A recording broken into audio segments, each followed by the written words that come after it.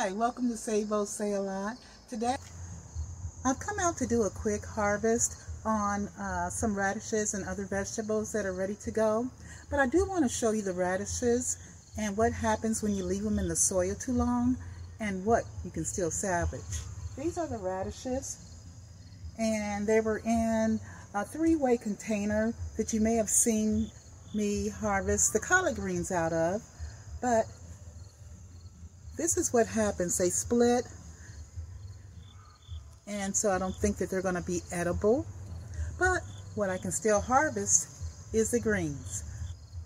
I'm going to put these in a lettuce salad that I'm making so that the total plant is not lost. There's always a way to salvage something in the garden. Eating from your garden is very practical. I added my radish leaves, and I show how I shredded those up. And they were throughout the whole salads, along with my gobo, tomatoes, my green peppers. I added some sliced egg just for protein's sake. And this is going to be very delicious. I put the carrots into the food processor and chopped those up real fine. And I am going to enjoy a salad mainly made from my garden. So delicious. I'm harvesting some red onions, and I just dug this one up, and it's fairly large. This is the one I dug up before I started to show it on a video, and it's a little smaller, and I've already dusted it off with that paintbrush. And as you know, paintbrushes are very handy in the garden. Green peppers. Green peppers. Everyone loves green peppers. There are so many dishes that you can use them in. I did an experiment this year where I let one grow tall and I kept one cut off across the top to make it more bushy. They seem to have yielded the same amount of green peppers, but this one seems to have some flowers still yet. But I'm going to go ahead and harvest some green peppers. There's one from the bushy. Looks good. And then one from the tall, which this is not as tall as my green pepper plants usually are, but this is a nice sized green pepper. There's another one left for a final harvest on both plants.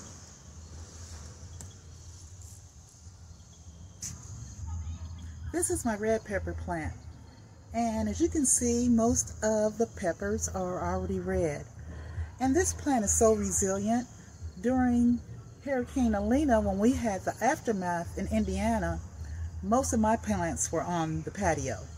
But this one was tossed into another plant, and I've tied it up and it's still flourishing. So let me harvest some red peppers.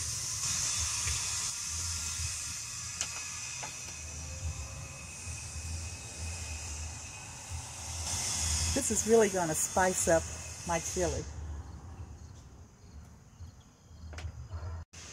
As always, I always have plenty of greens to harvest. Yeah, the bugs are getting them a little bit, but before they get them too much, I'm going to harvest them. And none of them have the powdery mildew, which makes me very happy. So, look at this leaf. It's my biggest one. Now, if all my plants do that, that will be a lot of greens. I'm going to go ahead and finish harvesting the greens, but I normally don't allow mine to grow too big because I like them short and tender. So I'll show you the whole haul of greens after I get them all cut. I got a healthy amount of collard greens from my latest fall harvest, and instead of using the collard greens as a side dish, I decided to make a collard green stew. I used some potatoes and carrots, red onions and green peppers and red hot peppers from my garden, and also the collard greens. And I threw in just a bone or two of these beef ribs that I had in the freezer that's going to give it some flavor and a little bit of meat. This is going to be delicious.